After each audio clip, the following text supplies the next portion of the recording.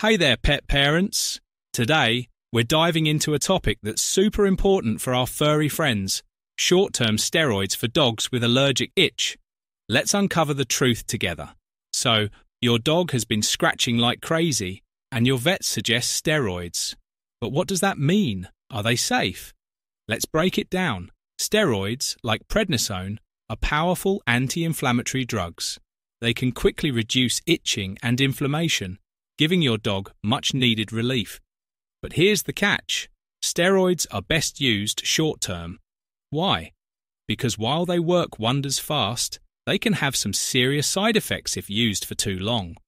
Short-term use can help manage severe allergic reactions, but long-term use can lead to issues like increased thirst, hunger, and even behavioral changes. Use steroids to get the itching under control, then work with your vet to find the root cause of the allergies.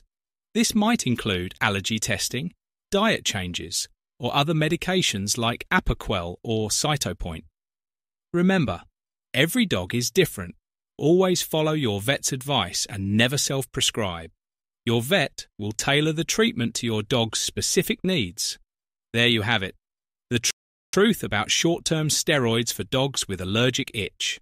Quick relief, but with careful use. Keep your pups happy and healthy, and see you next time.